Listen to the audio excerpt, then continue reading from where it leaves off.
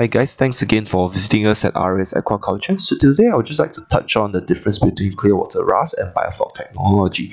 So one of the favorite questions that everybody asks us is, why do the Biofloc water look so dirty? And is it fit for raising animals inside it? So to answer this, let us first look at the ClearWater system. The ClearWater system employs a bunch of techniques to ensure that the water is clean and free of ammonia. As you can see, here's the biofilter that is used to treat the ammonia in the water. The end result is what you see over here, what we get from the last stage of the protein skimmer. You can see that the water is relatively clean and transparent. So most of the clients will think that this is actually very good for the crabs. However, on the other hand, the Biofloc system looks very turbid and the water is brown in color. So many would actually raise the question of, are the shrimps raised in these tanks healthy? So this is often not the case. As you can see, we are able to raise very healthy shrimps in high density in the Biofloc systems.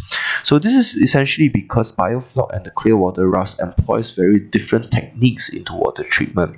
The Biofloc relies more on the bacteria to control the waste inside the water, and that gives that the very turbid outlook appearances of the water. As you see over here, it doesn't look like the ClearWater RAS system where it's actually very transparent. However, the water here is actually very good for shrimp culture. So here's the difference between the water from the ClearWater systems on the left, which we use to cultivate crab, and the Biofloc system, which we use to cultivate shrimp. So they are actually very different technologies. And how do you choose between what technologies to employ for the species you're looking at? So for those who are familiar with our channel, you have probably already seen a huge amount of material on the ClearWater system. As you know, that we have also used the Biofloc system to raise crab, which we did it in the nursery stage. However, in this case, we're actually solely using the Biofloc system at the moment to raise shrimp. I've also released a new video last week about the quality of the shrimp that is raised in a Biofloc.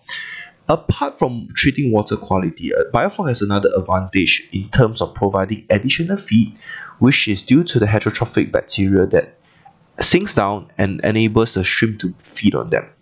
So that's all for now. We hope you enjoy, and do like and subscribe to our channel, RAS Aquaculture.